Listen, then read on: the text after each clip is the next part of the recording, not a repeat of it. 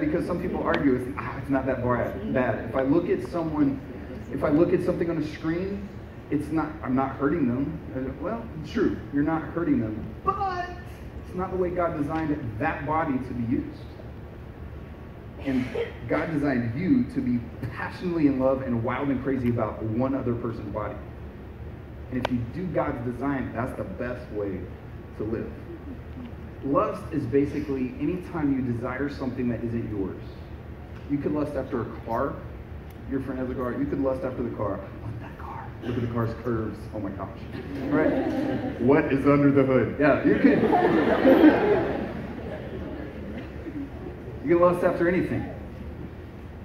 And obviously you could lust after someone's body. However, until you're married, that person's body isn't yours. Let me be very frank. If you're dating someone and you're dating exclusively, if you're not married to them, that body isn't yours. It's not yours yet. If you get married, great. Then it's blessed by God. And it's wonderful. And you're meant to be enjoyed by each other. It's meant to be this beautiful, God-blessed thing. But until you're married, that body isn't yours. That means you're not supposed to touch it, enjoy it, stare at it, think about it, do all those things. It's not yours yet. Again, can you do all those things? Yep. Is it going to produce harm? Yep. Because you're going against the way God designed it to work. We've been reading Proverbs on the weekends. Proverbs 6:25 came across it. It's awesome. It says, do not lust in your heart after her. You use the example of a guy and a girl, okay, but it works backwards too. Do not lust after her in your heart, her beauty, or let her captivate you with your eyes. This is very wise. Proverbs is a book of wisdom. It says, hey, don't lust after what is not yours. Don't be captivated by that. It's not yours. It's not the way God designed it to work. You are desiring, whenever you lust after someone else, you're desiring someone who's not yours. To lust after someone who isn't your spouse is a deviation from God's plan. To lust after any person that is not in God's plan for you is a deviation from God's plan for you. That was wordy. Can I read it again? To lust after a person that is not God's plan for you is a deviation from God's plan for you. God has a plan for your life. And anytime you step out of that, harm comes. I fully believe that. So, repeat after me. Sex is for married people. Sex is for married people. That's the way God designed it. That's the way God designed it. Amen. Amen. Now, you're good. Thank you. Stop. Third grade all over again right there. Okay. Let's talk about this real quick. What kind of sex is for married people? Any kind of sex, right? Hey, you laugh. I bring this up because I've had the question asked. How far is too far? Don't raise your hand, but you've thought of it. Am I right? Wink at me or something. Like, yeah, don't wink at me.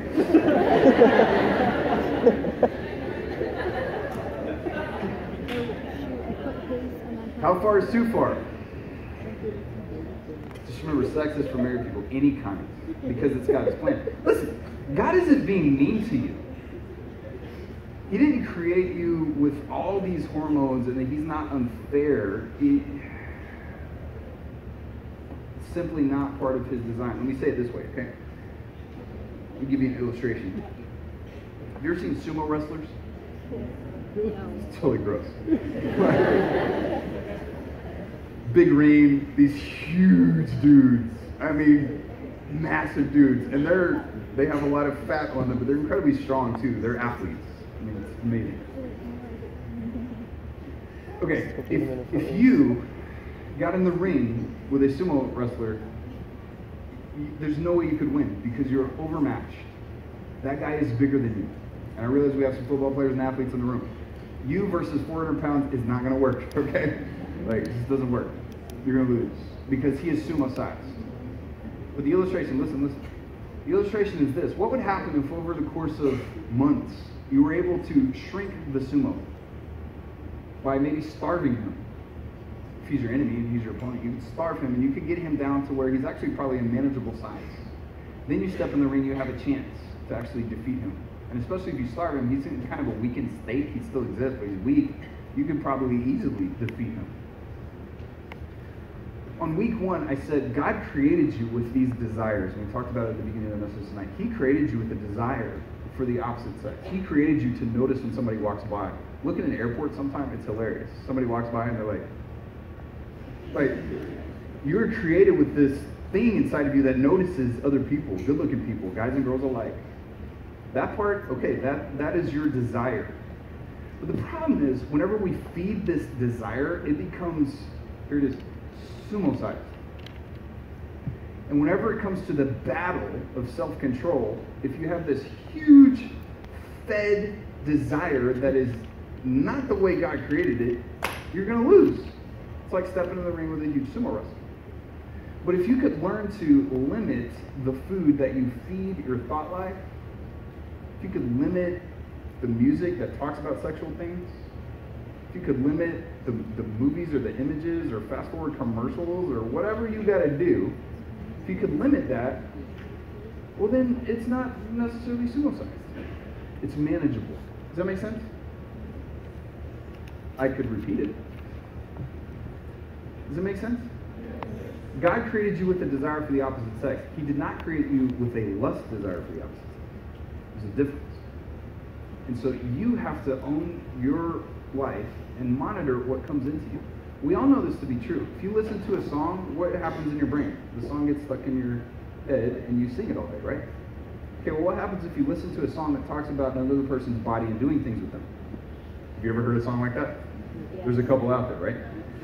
1 or 2. Yeah. Okay, well if you listen to that and it gets stuck in your head, what are you thinking about all day? She's so fine, she blow my mind, you're crazy.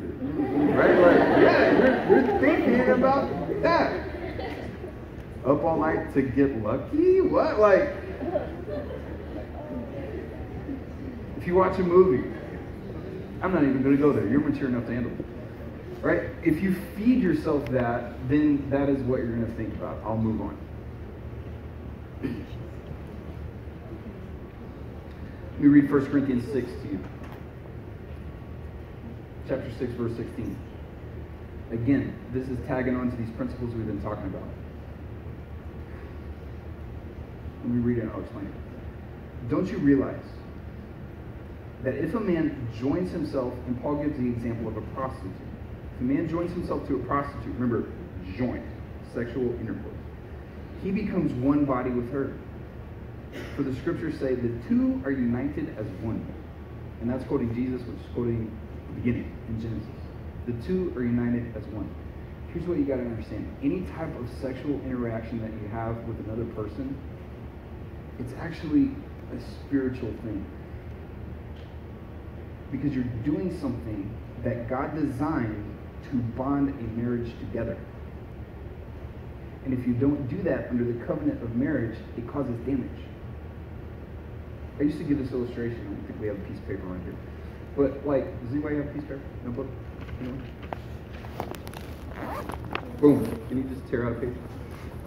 Thank you. Vanya. So if you look at this edge of the paper up here, not the one she tore, but look at this edge. It's machined, it's good, it's clean, right? Everybody see this? Not a trick question. Okay.